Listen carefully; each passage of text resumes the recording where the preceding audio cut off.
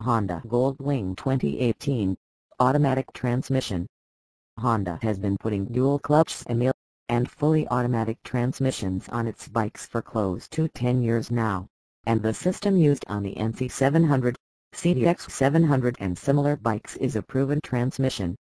Honda started filing patents showing this type of transmission on the Goldwing back in 2007, and has continued as development proceeded, with some being filed less than a year ago. Honda's version of the DCT dual-clutch transmission for the Goldwing is significantly different than the units on the smaller bikes. The Goldwing transmission features 7 speeds, and of course a reverse gear. The reverse works differently than on the GL1500 and GL1800. Instead of a gear connection between the starter motor and the output shaft, the reverse uses the chain connecting sprockets on the input.